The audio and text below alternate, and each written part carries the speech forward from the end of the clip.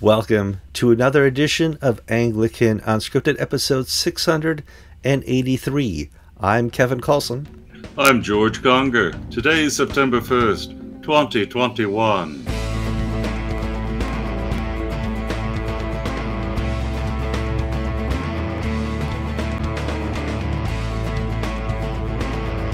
Three, two, one. All right, welcome to...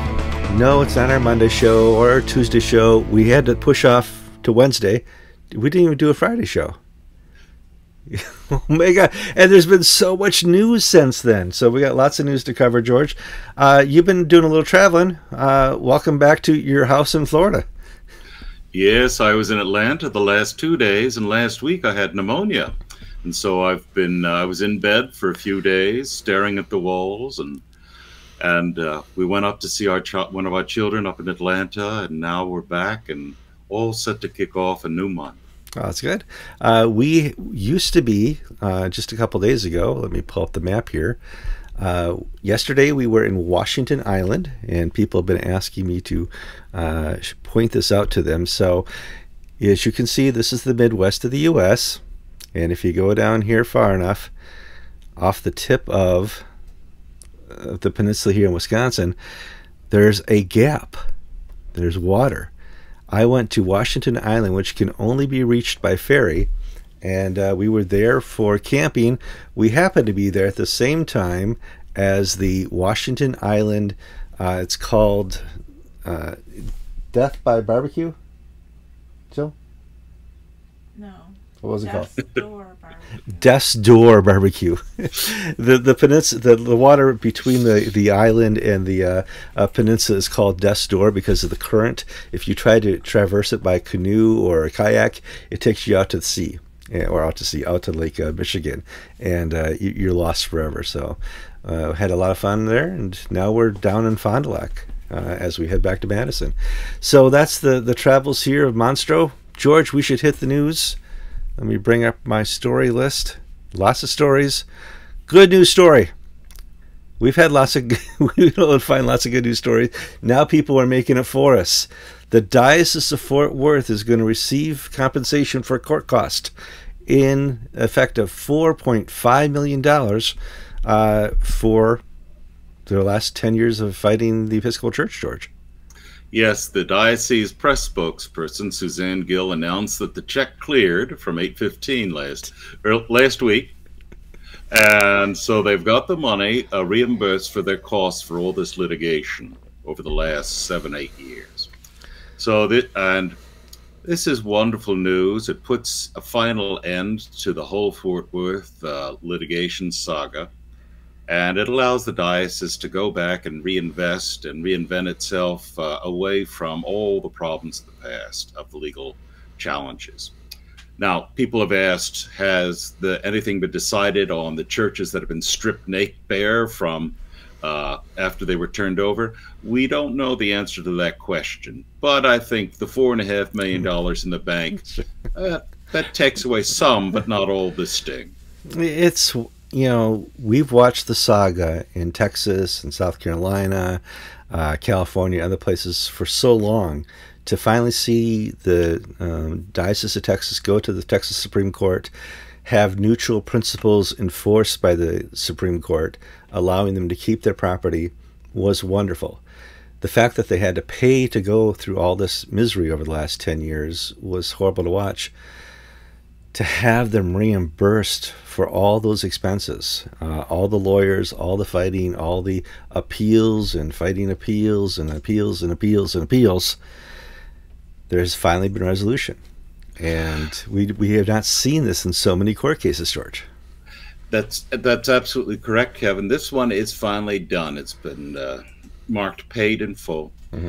And one of the things people may say, 4.5 million, that's extraordinary. Well, having been involved on the periphery of these cases across many dioceses and states, this is on the low side. The lawyers in Fort Worth did not, I'm fairly confident to say, that they did not charge for every single thing, that they gave them concessionary prices. They actually did stuff for free from time to time. Mm-hmm. So the 4.5 million is actually a low figure because the diocese receive support from the legal community. For instance, Alan Haley offered his support over the years, and he was never compensated. Whereas in the Episcopal Church, Alan Haley reports that a review of their paperwork shows they spent $51 million on the litigation.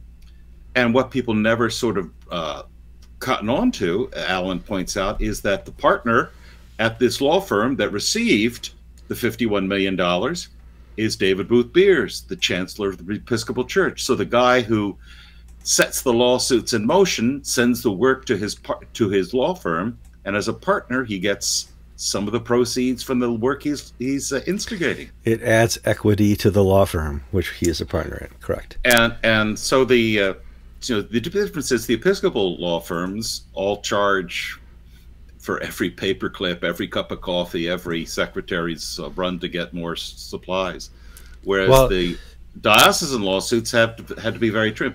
The diocese didn't pay many of their expert witnesses. The diocese did do this, whereas I know for a certain fact that the professor of history at General Theological Seminary, who was an expert witness for the Episcopal Church in several cases, received hundreds of thousands of dollars in compensation for his expert testimony, whereas other experts on the other side received nothing or an honorarium or a plane ticket. It's completely different. Now, the $51 million was just spent by 815. Mm-hmm. That does include all the diocesan cost.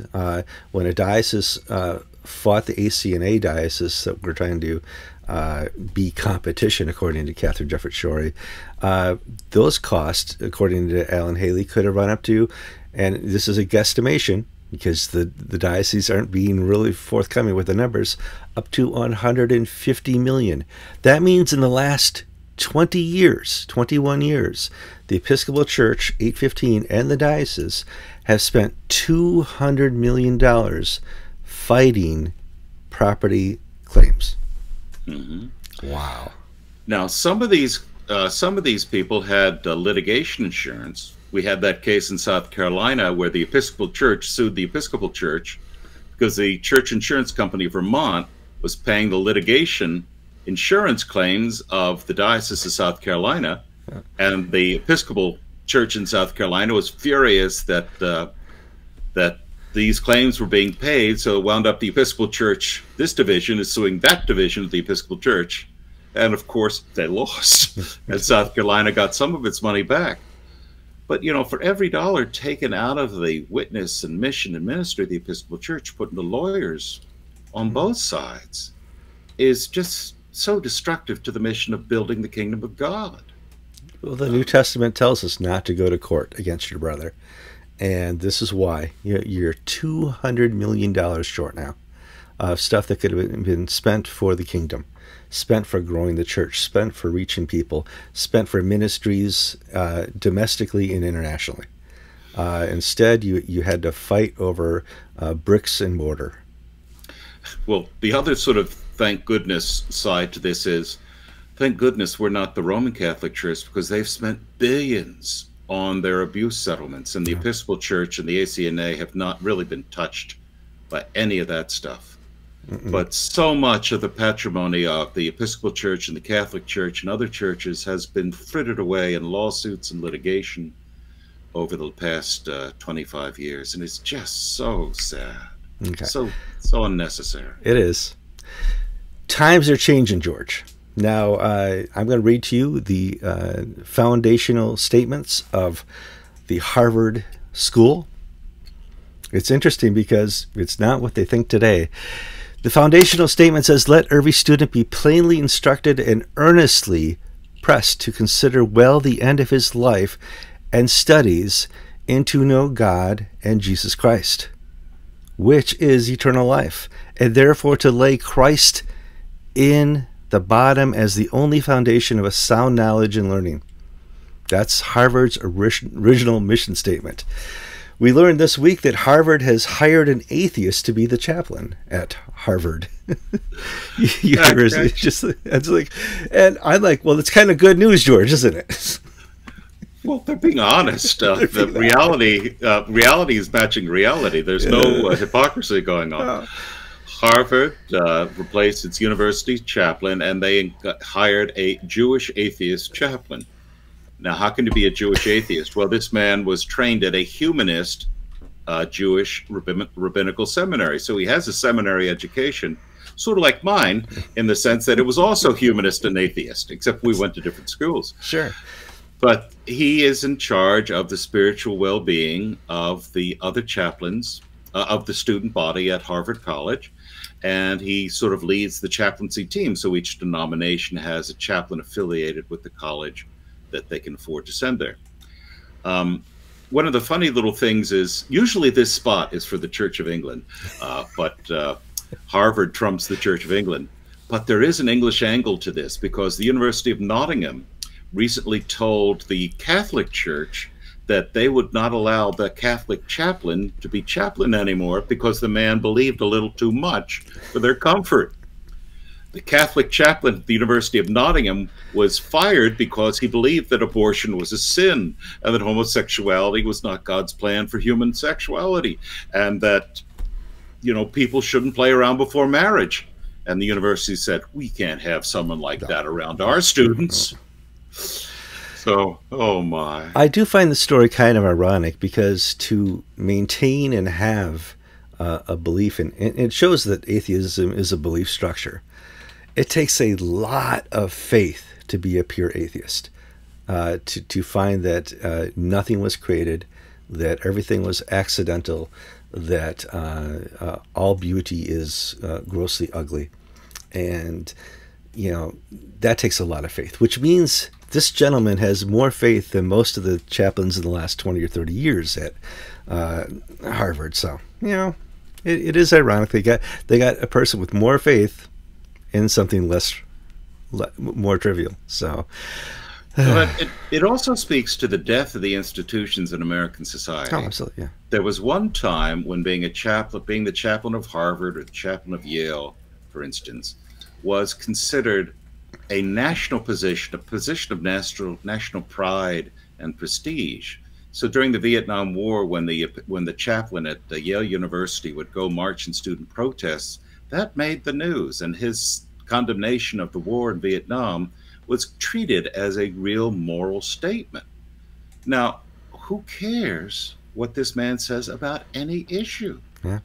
And what it says is that the currency of the great universities and the great institutions has been so debased and devalued over the past 20, 30, 40 years that they're essentially the institutions, the great institutions, be it the church, the press, the religious denominations, the government, have no meaning. The courts, they're held in low regard. In Very low regard.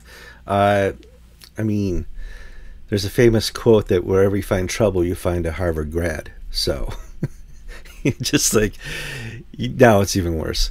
George, let's move on. We got lots of stories to cover because we had a couple of days off. Next story, Church of Wales is going to discuss, vote, and clearly, I guarantee you, approve same-sex blessings and marriages in their province. George. The Church in Wales is governing body, which is their name for their synod, meets this month of September. And one of the issues they will take up are same-sex blessings, whether clergy are allowed to bless or solemnize same-sex unions. Gay marriage is legal in Wales, and though the Church in Wales is not established, they follow in that establishment tradition of trying to basically accommodate the culture. And this is not really a surprise, because the Church in Wales has been on the very liberal end. They have a non-celibate lesbian bishop in Monmouth. This is the church where they had the woman bishop out in St. David's who denounced the Conservative Party with really heated, evil, political, partisan tones. I don't mean to pick. There are good and faithful and true members of the Church in Wales, faithful clergy, but their management, their leadership structure is just so woke. Yeah. That, you know, bishops are appointed based on gender, based on sexuality. So we have 6 bishops. We need to have 3 male, 3 female. We have one not lesbian, and I'm just waiting for the next, black lesbian in a wheelchair appointed as a bishop in Wales, not because of her merits, but because of her victim status. Sure. And no, I know that's offensive to some people, but that's what it looks like. That's what it feels like. And when you look at the quality and caliber of these people they've brought on board, the church in Wales is not a high flyer by any standard. Well, one of the things we've always done, and I think it's a mistake, is we've judged the church and we've judged governments and societies and policies by their intentions, where we need to be judging them by the results. And when you judge the Church of Wales by its results, or the Church of England, the government policies of the last 100 years, the intentions are not getting the results they want. In the church lectionary on Sunday, we had from the epistle reading that passage from James, be doers of the word. And that doing the word of God is the mark of being a Christian, not just talking about it, but doing it. And you can look at the church in Wales and the Church of England and ask yourselves, are any of these bishops doers of the word? And there's recent publication of a report from a coroner in London about a priest who committed suicide after he was basically in some sort of Kafkaesque investigation of alleged child abuse, which he didn't do. And the coroner just absolutely denounced the indifference, the cruelty, the bureaucratic inertia of the Church of England. And the Church of England issued its response and report, and it basically said the same things we always hear. Lessons will be learned, but nobody has taken responsibility. Has the Bishop of London, who in essence is supposed to be the person where the buck stops, acknowledged responsibility? No. Now, granted, she was not the person who made the mistakes, but she ran the show and has done nothing to discipline those who made the mistakes. So it's a culture of, in the episcopacy in England and Wales, and in the United States, and many, many dioceses of both the Episcopal Church and, I'm sad to say, in the ACNA, of bishops who were there because they like to be bishops, not because they're fathers in God or have a charism for it, but they've climbed the greasy pole and finally reached the pinnacle of their professional success. Yeah, when the church says lessons will be learned, it's really a lie from the pit of hell. It's just, no, we're going to push this and move on, and we hope it doesn't bite us again. Well, the problem is it's not biting you, it's biting your congregants and laity and the very image of Christ that you're trying to present. So, okay. Oh, next story, George. Quick update on the Upper Midwest, the Diocese of the Upper Midwest. There was a press release saying they want to expand the investigation. Now, normally when you and I cover stories around the world about churches doing investigations about malfeasance or something that didn't happen right, or parties that have been hurt, you don't see they want to expand it. They want to narrow it and kind of push it off to the side. To the ACNA's credit, I think they found a smoking gun here, and they're saying, listen, we need to open this up more, and we're going to do a very thorough investigation. George. The executive committee of the ACNA met this past weekend and received a request by the people running the investigation of the Upper Midwest Diocese, which is looking at how an abuse scandal was handled both on the parochial level and by the church diocesan staff and the bishop. Now, if you're an American and you watch politics and you hear that an investigation in Congress, they want to expand the scope of the investigation, what that usually means is they found nothing, but they still want to get their enemy, whether it's President Trump or whoever it is. So they want to ask, let's keep looking till we find something, even though we're no longer tied to the original complaint. We're going to get Kissinger somehow. In this sense, the investigatory body has come back to the Executive Council and said, look, we need to expand the scope. which means they've found something which is related to, and they should be given the authority to go further in. So what I want to say is I salute the ACNA leadership for its transparency and for its ability to basically root out any evil or corruption it may find. I'm not saying there is, but if there is, this is how you do it correctly, not by closing your eyes and hoping it'll go away. So I have no inside knowledge as to what this may be. Frankly, I don't want to know until such time as it can be said this is what happened, because this whole Upper Midwest saga started off with so much hyperbole and misinformation that there was something there, but it was hard to say what it was because the claims were so outrageous. Yeah, I mean, it's one of those things where, as journalists and news people, what is the real story here? And you can't get the story when all you have is people shouting at each other on Twitter. You know, you can't dive into this type of layered story by following social media. You really have to have each person put out statements as to what they believe happened. And this investigation will go a long way to helping us discover where errors were made, what can be corrected, and who's at fault and who's going to be punished for it. So, you know, we'll have to wait this one out.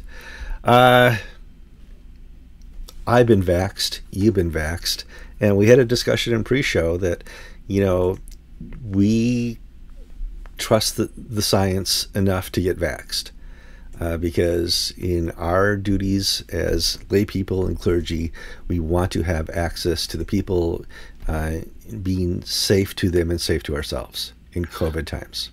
Kevin, I need to correct a small error. Okay. I am vaxxed because my daughter, the nurse, made me get vaxxed.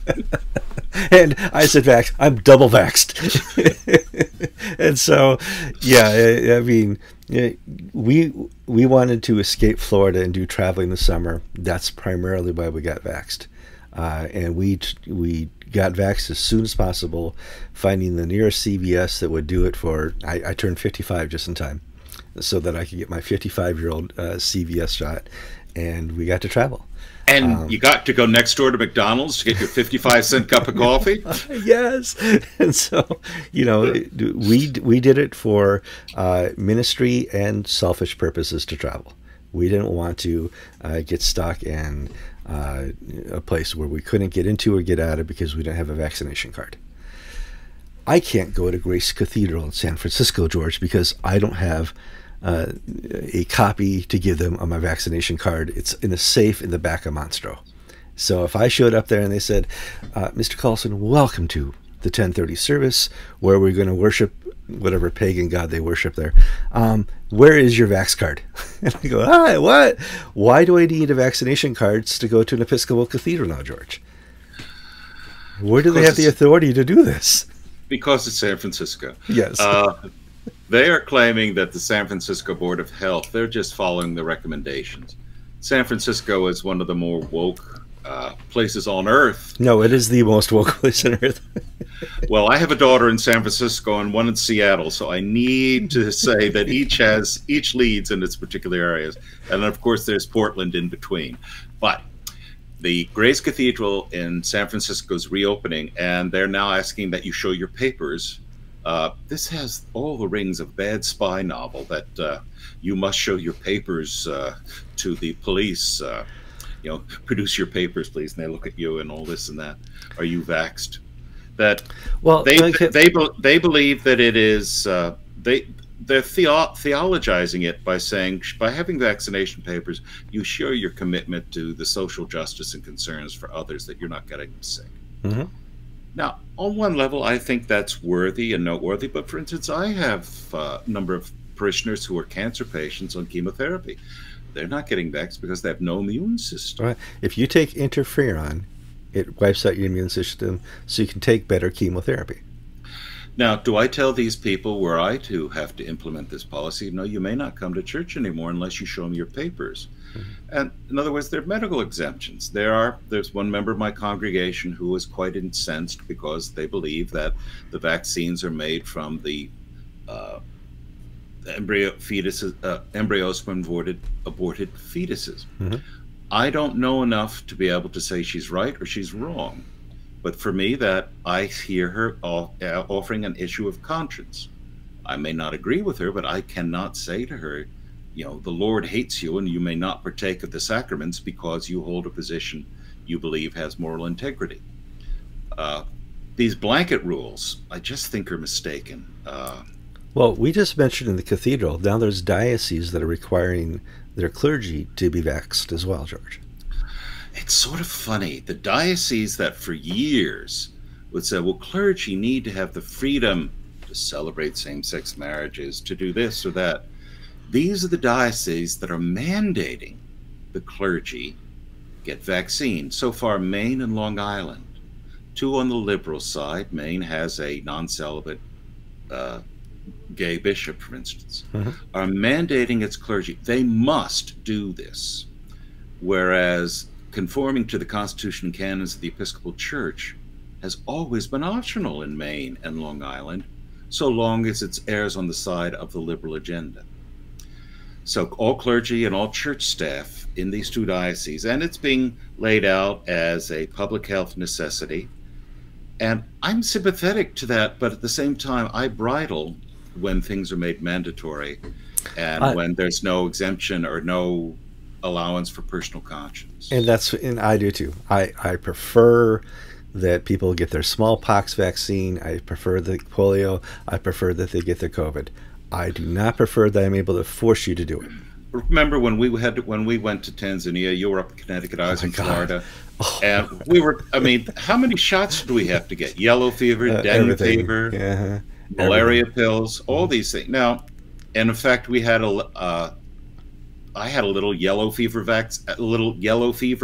World Health Organization passport to show that I had the yellow fever shots. Which, because at some nations, unless you can't produce this at the border, they won't let you in. And at the time, I had no problem with that.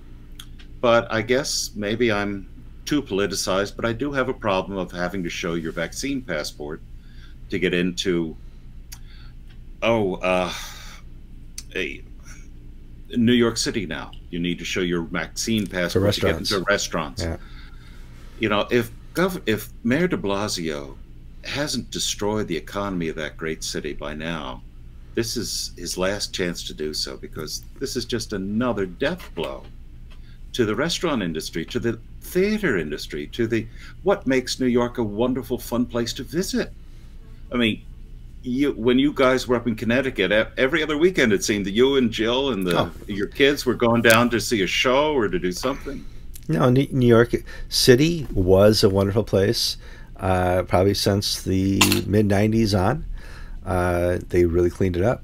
It has now gone to, and I'm going to use the word, pot. The violence going on there in the streets, the breakdown in the society, and the legal system is just amazing to watch. I have friends there, and I communicate with them, and I see the reports where New York City, Lower Manhattan, and all that has been evacuated by small businesses that can now work remotely.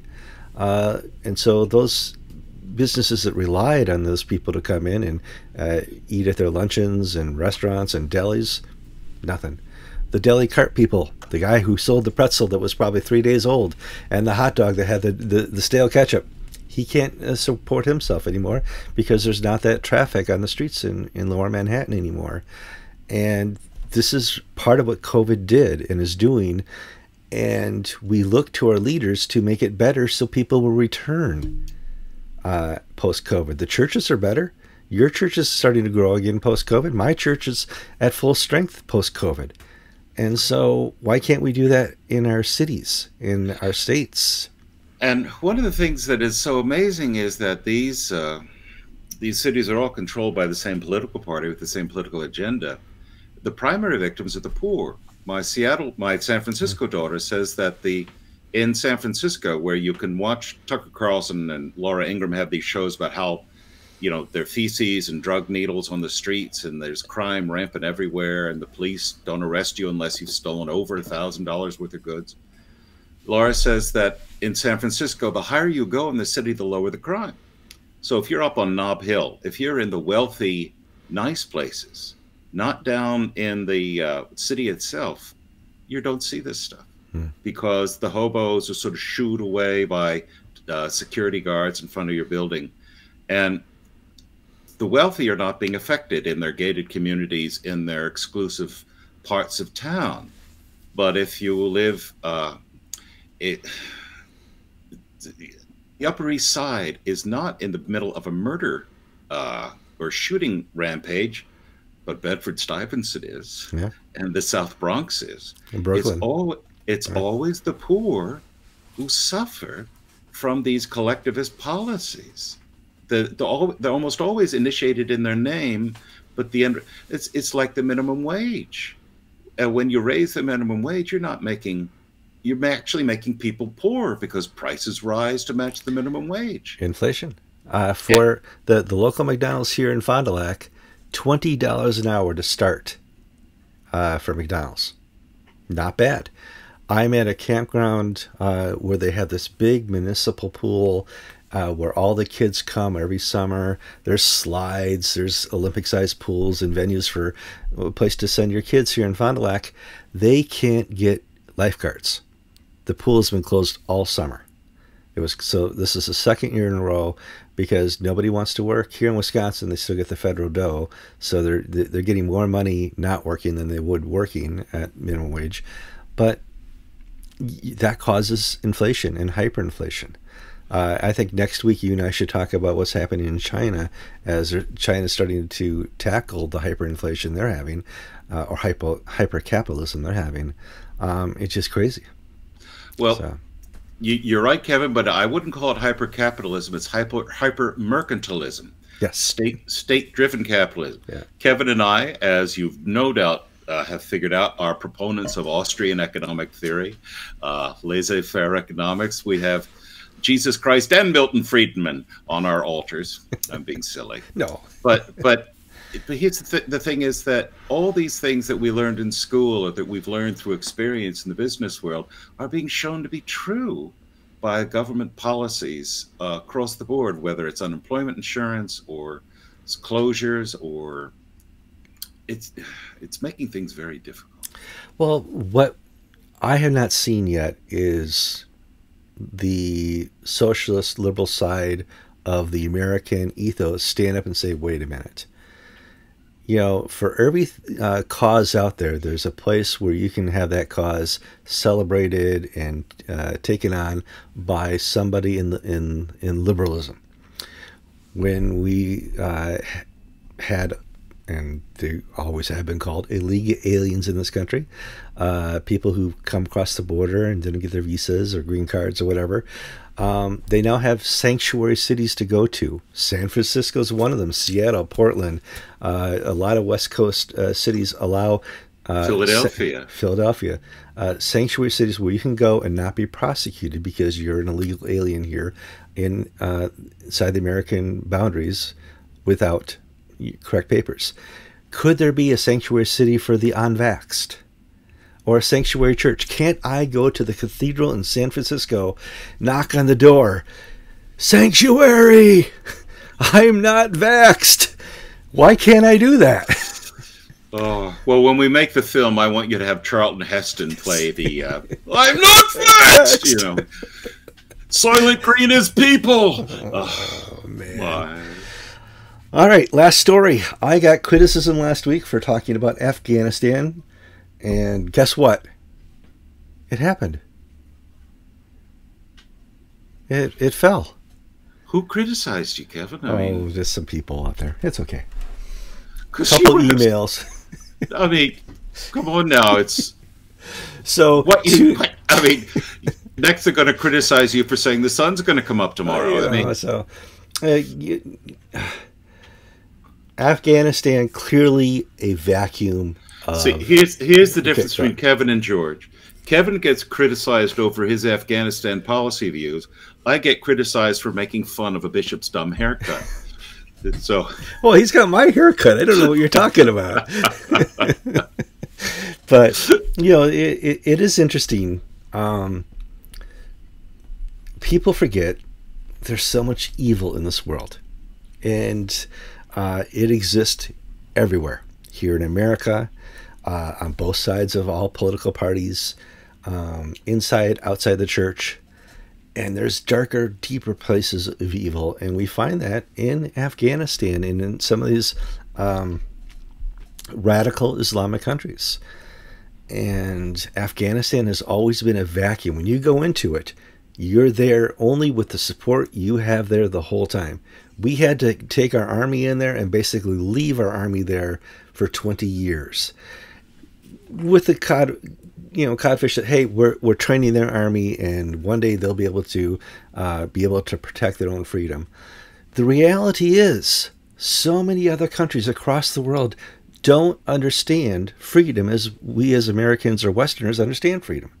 They don't understand it's worth fighting for and protecting. And it's just not part of their makeup. America is founded by people who were the pilgrims and the frontiersmen who had a nickel in their pocket and hopped on a ship and came to find something new.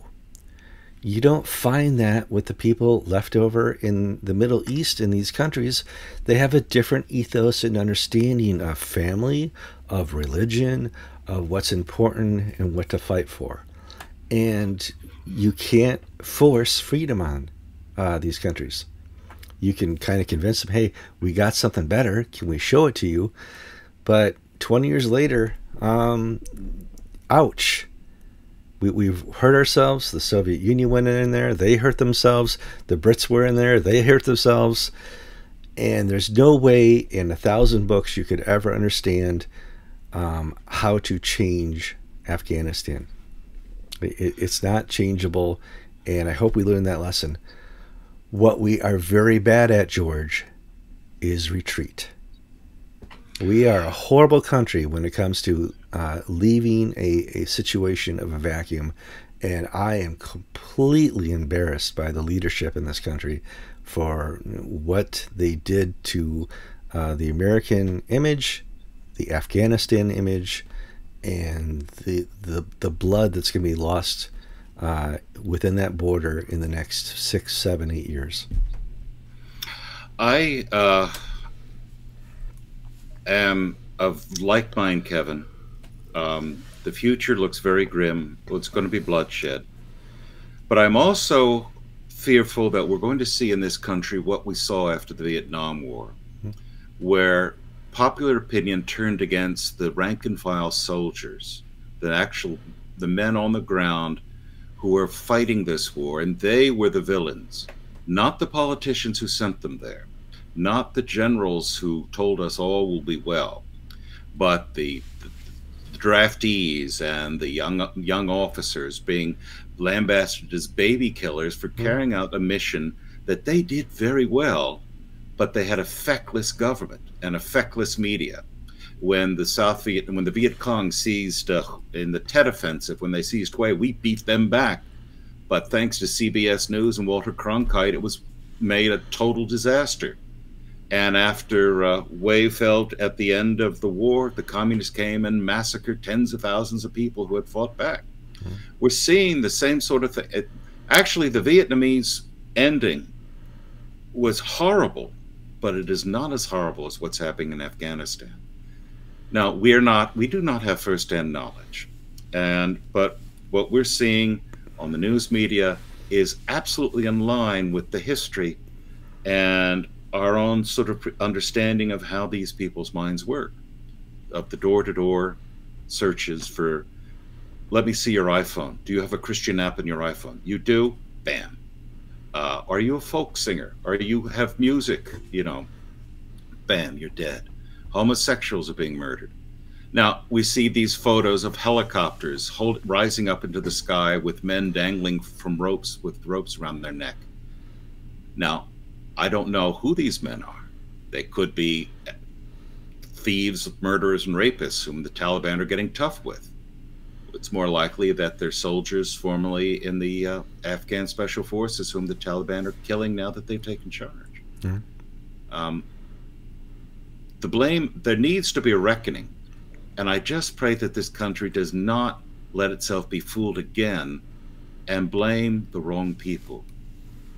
We really need to ask our leaders, the generals who said this war could be won with just a few more bucks, the politicians who said that the Afghans are just like us and we're going to build a Vermont in Afghanistan of little town hall democracy, when nobody with any knowledge of that place and the culture and the religion believed that would be possible.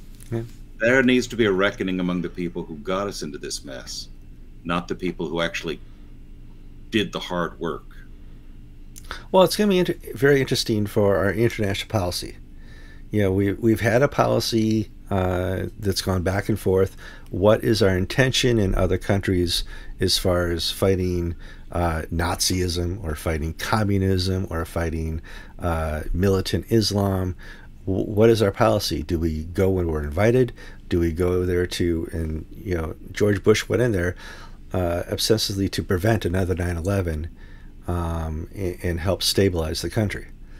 Every time, you know, a country has gone in there and withdrawn, it's made worse. When the Soviet Union left, largely because we helped train the Mujahideen to fight them, it was just a worse situation. The Britons, when Britons left, it was a worse situation. It's a completely destabilized country and region, and now it's just going to be, at least for a little while, 20 years, a pawn between Iran, Iraq, Saudi Arabia, Pakistan, India, until something can happen. But it's not a country that you can, just by its geographical nature, you can enter in and invade, George.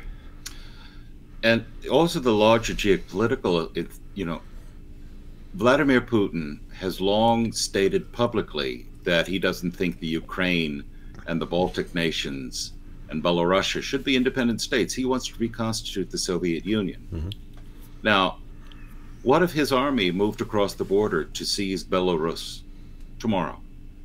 With the current disaster in our military hierarchy and in the State Department, this is the best time for him to do it. Well, it is. Is China about to move across to take Taiwan? Taiwan, easy target. Soviet Union can partially reconstitute. Gorbachev. Is this the time for North Korea to get out those tanks and missiles and move against the South? You know, it's ironic that, you know, Gorbachev said one of the reasons the Soviet Union fell is Afghanistan. It was just so demoralizing to our army. We put so many resources into it. Then Ronald Reagan, he put his Pershing missiles in Turkey that we couldn't fight that, you know. And so the Soviet Union, you know, fell. And it's interesting to see that relationship now with Afghanistan is causing such a turmoil that NATO does not have the power to defend fellow countries. So, my wife's stepfather was a colonel in the Air Force, and he would jokingly say he spent his career on a runway at North Dakota waiting for the world to end. He was a B-52 pilot, then squadron leader, group leader. But the motto of the Strategic Air Command was peace through strength. And I know in the sort of Dr. Strangelove world that would always be ridiculed, but it was actually did keep the peace. A strong military deterrent did keep wars from breaking out. Now, when there is no strong military deterrent, we'll see Iran move. We see, you know, what's going to happen in the Yemen, in the Gulf states, what's going to happen in India and Pakistan are going to come to, you know, are they going to start exchanging missiles?